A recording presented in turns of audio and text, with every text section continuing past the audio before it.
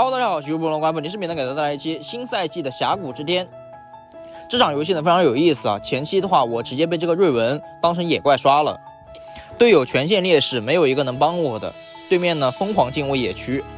这期视频呢，相信我看完大家一定会有所收获。这期视频呢就体现了一个打野的抗压能力和一个打野的心态，即使对位被打成这样，也没有任何一丝一毫的抱怨，也没有去怪队友。而选择了隐忍发育，把自己的经济尽量的拉平。在中后期的时候呢，我的经济甚至已经反超了敌方的瑞文。我们这边的话正常红开，这边我已经看到敌方瑞文进我野区了，没有关系，我们上完蓝 buff 我要进他的红区。但这个时候你们仔细看，敌方万豪不见了，他突然来我的野区，这边给我压力。我们家上单可是一个维恩啊，这个万豪这样子进我的野区，他是真想死了。我们这边打了一个信号之后呢，队友中单没有线权，敌方的飞机也过来了。OK， 那这波肯定是打不起来了，因为我们不可能2打2打不过对面的，但是维恩还要上去跟对面打，然后呢被打出来闪现。这一波的话，本来我是要进他的红区的，要跟他换野区嘛，因为我开局做的防守视野看到他了。这个时候呢，你们仔细看这个小地图，我们家的辅助过去帮我看视野，然后呢直接被他拿了一个1血。我们上完这个蛤蟆之后呢，因为刚刚通过辅助给的视野，我们看到敌方的瑞文还在刷我们的野怪，对不对？这个时候我选择去跟他换野区，看能不能偷一组红 buff。因为这个瑞文他击杀了我们家的双人路，他应该会把我的红区全部也给吃掉，而且他没有我的视野，应该不会来他的野区来抓我的。但这个时候你们仔细看，这个瑞文呢，你们仔细看啊，敌方中单是没有我的视野的，他们一定没有我的视野，要不然的话，敌方中单飞机早就过来找我了。我这边反应也反得好好的，敌方瑞文突然出现了 ，OK， 径直过来找我，没关系，我们这边的话学一技能看一下有没有机会跑路，直接被他一套技能红 buff 留着闪现把我 A 死，这边的话交闪也是没有用了。这一波的话，瑞文意识非常牛逼啊！这一波我跟你们说，我为什么会被他抓到？因为我通过看他们家中单的走向，我认为我是没有漏视野的。我如果漏视野了，他们家飞机一定会过来找我，所以说我觉得自己没有漏视野，应该是可以偷2组野怪的。但这个时候呢，敌方瑞文他直接过来把我抓到了，没有办法，回到自己的红区，发现自己的野怪全部没了。OK， 这个开局可以说是天崩地裂。这一把的话，说实话，5分钟点了都不是不可以。我们这边的话正常刷野。看到没？我这边并没有选择去打自己的河蟹，因为我知道他这个时候肯定在刷自己的红区，他红区基本上快刷完了，有没有刷上河蟹我不知道，但是我这边选择先过来把他的蓝 buff 给偷一下。河蟹的话先不着急，我们这边刷野途中呢又碰到这个瑞文了，这个瑞文又过来找我了。不过我们这一波中单在的，我们这边的话注意看我们家的中单，我们家中单呢一套技能跟我配合的他并不是很好。敌方交闪了之后，我们家中单才放虚弱，我不知道我们家中单带了虚弱的。这一波就是明显的细节决定成败，我不知道我们家中单是有虚弱的，在敌方瑞文追我的时候他不放虚弱，人家闪现都逃脱了我的攻击范围了，他放虚弱，导致我这一波伤害跟不上，第一时间没把他秒掉。其实瑞文这一波是犯病了，一个4级瑞文敢打一个5级中单和一个4级螳螂，这一波瑞文是犯病的。但是你们可以看到瑞文这一波呢，因为我们家中单的一个失误，没有把他及时秒掉，直接呢劣势进一步扩大。中单不会玩我也没有说什么，因为中单是跟我换位置的，他是补位的。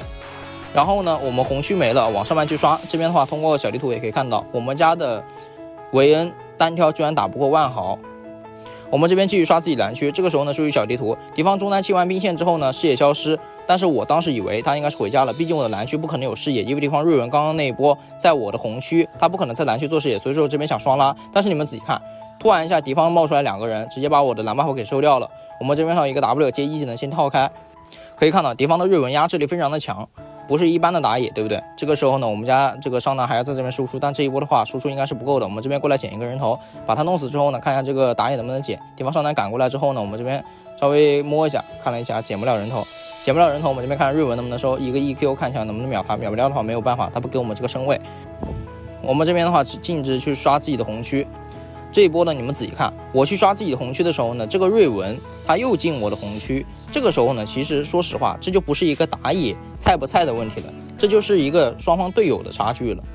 看到没？我在红区这么深的位置，敌方的打野呢还敢踩着视野进我的野区。我们家双人路没有人看我，双人路自己都自身难保了，打不过对方的双人路，每次被自己状态打得很残。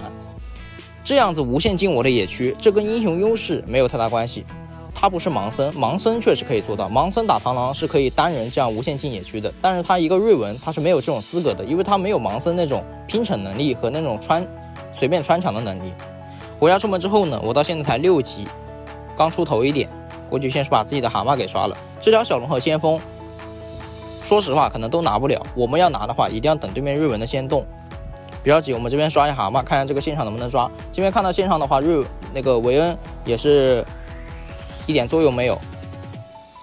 万豪将近是满血，而且还被万豪压在塔下打，这个时候肯定是上路抓不了的。我们这边别着急，先过来看一下这个小龙能不能拿。小龙这边是有视野的，如果说他这个时候来拿小龙，那我穿墙直接过去打先锋。这时候你们仔细看，我们家中单去先锋那边给了一波视野，我们这边看到了敌方的中单，对不对？我们这边的话别着急，看看这波怎么说，先帮这个中路抢线，别着急。看到敌方打野呢，也想帮中路抢线，我们这边的话一套技能直接把他打残，然后这边锁定敌方的瑞文，但是不能跳了，因为敌方的中单给我挂上了虚弱。这一波的话就很恶心了，因为你们仔细慢放观看的话，我们家中单是有虚弱的，但他这一波虚弱又挂慢了，人家闪现上来秒他的时候，我们家中单没有挂虚弱，他死之前把虚弱按出来了，但是人家伤害都已经打完了，而且呢，因为他这波细节上的处理不好，导致我也命丧于此，不然的话这一波绝对是1换1，1换1的情况下，敌方打野和我们家中单1换1，我们是绝对赚的。这边回去出门之后呢，看了一眼我们家队友在那边打先锋，先过来把这个小龙给打了。这边我们仔细看这个下路，这边的话过来挑进来，直接打这个小龙。这边一定要注意看这个霞，这个霞要过来找我的话，这条小龙可能要不了。我们这边做个视野，看一下霞有没有过来。霞直接选择回城，并没有过来找我。他这个时候找我已经没有用了，这条小龙肯定是能打掉。把这小龙打掉之后呢，来到中路看一下中路这边有没有机会。然后我们这边看到辅助插了个视野，把对方瑞文给招出来了。瑞文被我们家辅助抬起来。这边的话千万不要跳上去了，因为我跳上去伤害一定不够，而且我一定会被反杀。我们这边没有跳上去之后呢，看到敌方瑞文进自己蓝区，对不对？别着急，我们等这个头上的视野消失。视野消失之后呢，我们这边吃一个果实。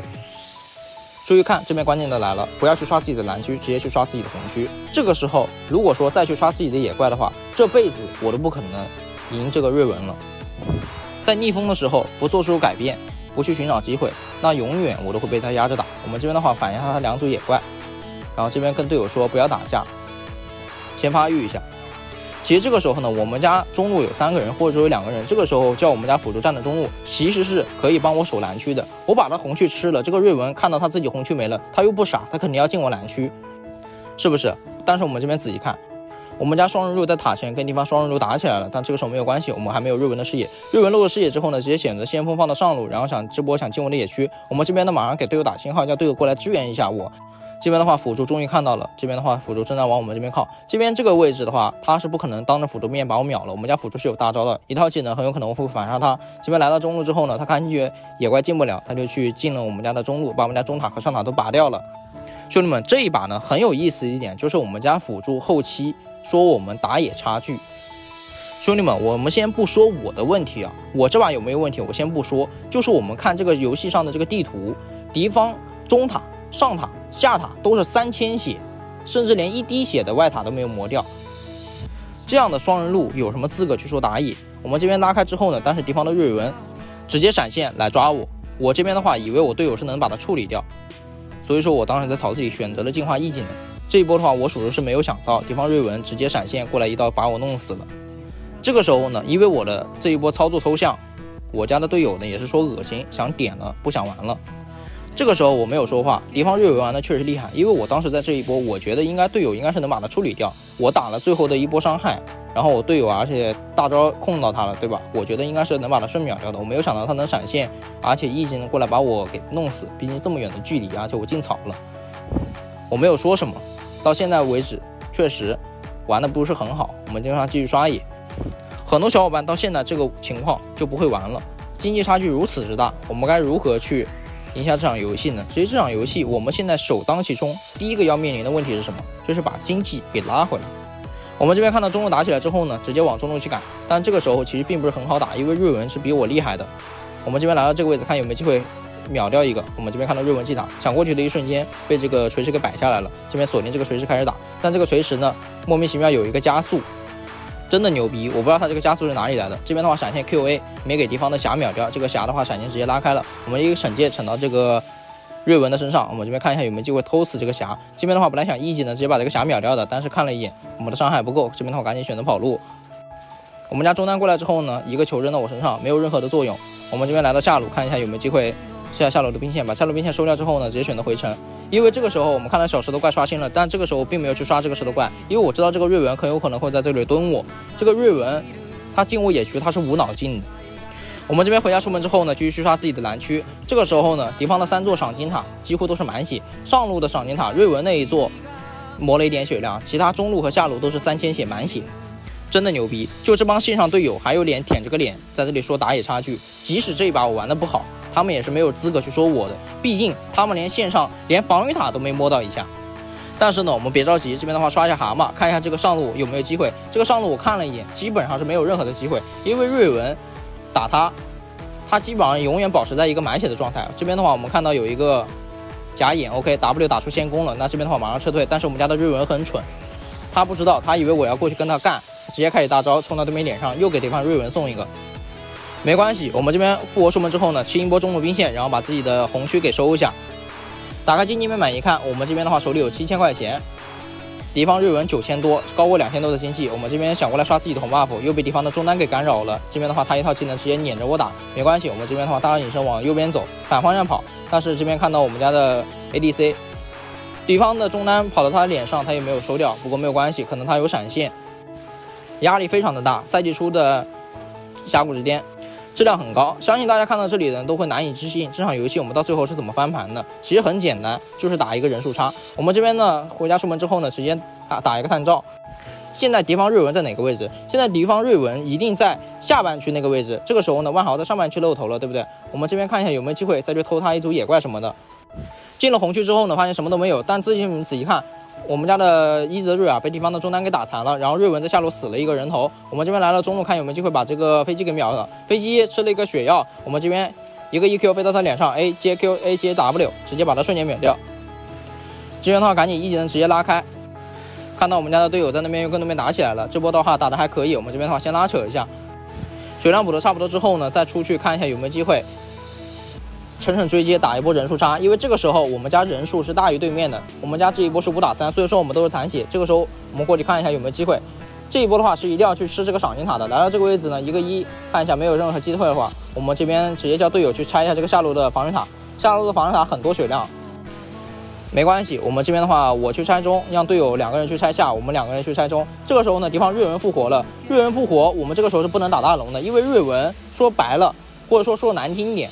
可以1打3或者1打4。看到瑞文去下路之后呢，我们这边选择过来拆这个中塔。中塔呢也挺牛逼的，中塔他妈3000血，12分钟2座3000血的防御塔。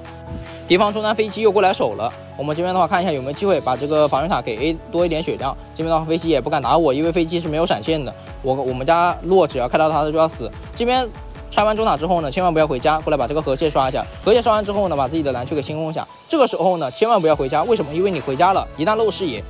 很有可能敌方就会把这个龙给秒掉，这边的话一定要在侧面给他压力。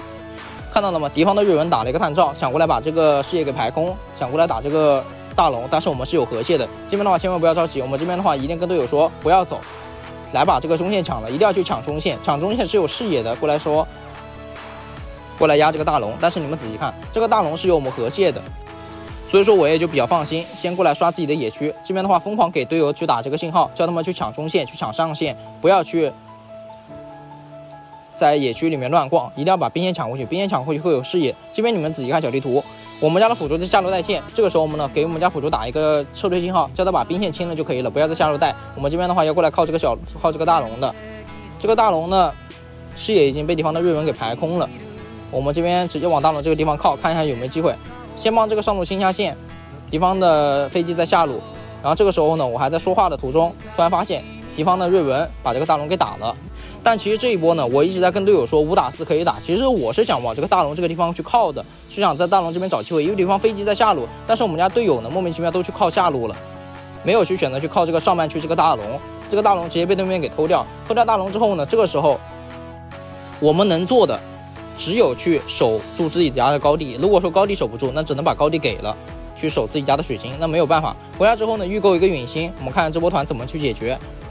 这边我们家辅助给我打了个信号，看到他蹲的那个位置 ，OK， 我们这一波的话是可以来这个位置蹲一下的。来到这个位置呢，别着急，先别着急，先等对面全部就位。他们家下路是有一个人的，他们家中路是少人。我们这边的话辅助开得很好，闪现开到了，我们这边给我直接上去一套技能把对方的随时给秒掉，没关系。我们这边的话先让我们家的这个队友撤退一下，别着急，慢慢打。对方是有大龙 buff 的，我们这边收着打就可以了。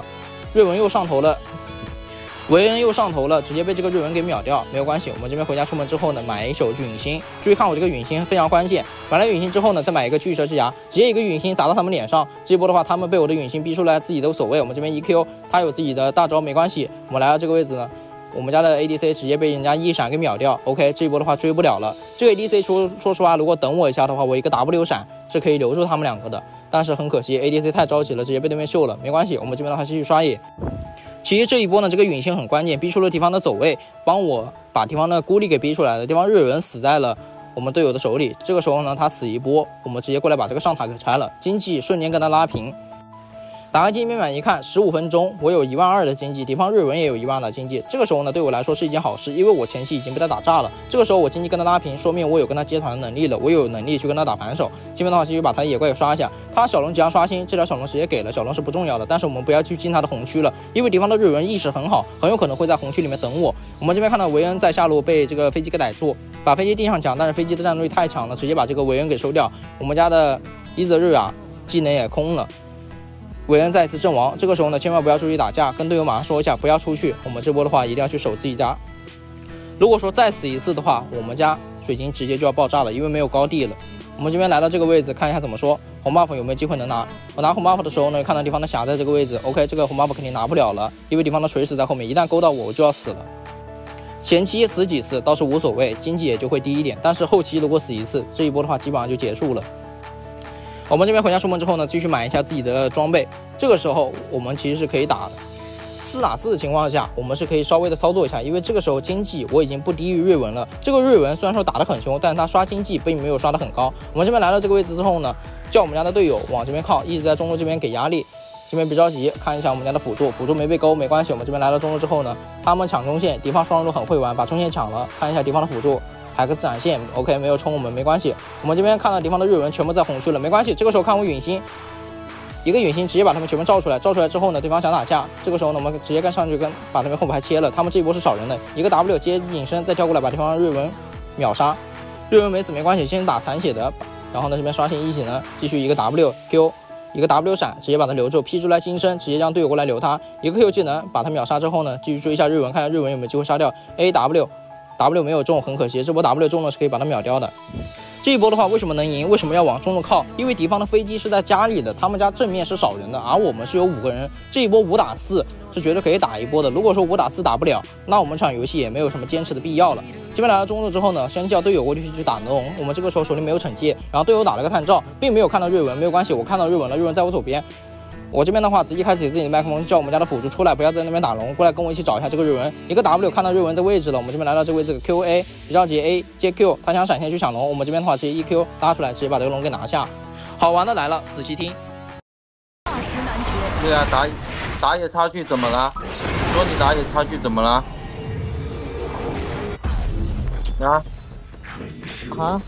哦，你尽力了，你又尽力了。兄弟们，跟你们说一下，他这波为什么会这样说我？因为我这一波叫辅助过来把瑞文击杀之后呢，开麦跟大家邀了一下功，觉得我这波玩的还不错，然后这个辅助就说了接下来这段话。后面呢，我也是跟他说，我经济都反超瑞文了，哪有什么打野差距啊？这场游戏没有我能赢吗？然后呢就是这样，即使在对局当中呢没有给打野任何的帮助，在对局当中压力打野，我都不说什么了。即使这场游戏快要赢了，还是在这里压力打野，这种无脑压力队友的，说白了也就是无能。我们打完远古轮之后呢，也是乘胜一波追击。我们这边一个陨星封路，看到对面的位置，这边的话一个 EQ W 把那边留住，然后这边的话敌方水晶就要爆炸了，没关系，我们这边的话慢慢推进。敌方瑞文也死了，瑞文被我们家队友秒了完之后呢，我们继续过来推他的防御塔。这边的话即将一波过来一套技能把这个飞机给秒了，秒完飞机之后呢，直接过来点塔，然后就一波了。OK， 本期视频到这就差不多结束了。我还是那句话，兄弟们，一场游戏的胜利，每个队友都功不可没；一场游戏的失利，每个队友都难辞其咎。